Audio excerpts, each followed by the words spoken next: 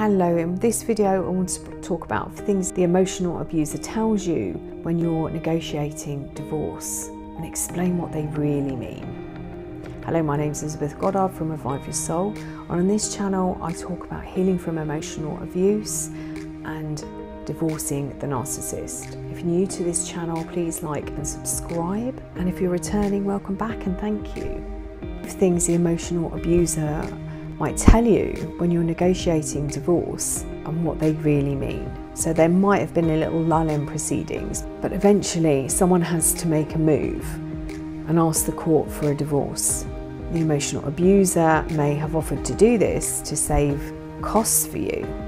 And in this process, there are things you might hear. I don't want you wasting your money on solicitors. They don't want you using your money on a solicitor, and they might say this really early on, like a little earworm working into your brain, changing your thoughts and emotions. They don't want you using one because it isn't part of their plan. This isn't part of the negotiation that took place in their head, and a solicitor is going to be asking too many questions. And the solicitor may have your best interests, but they are not the best for the emotional abuser.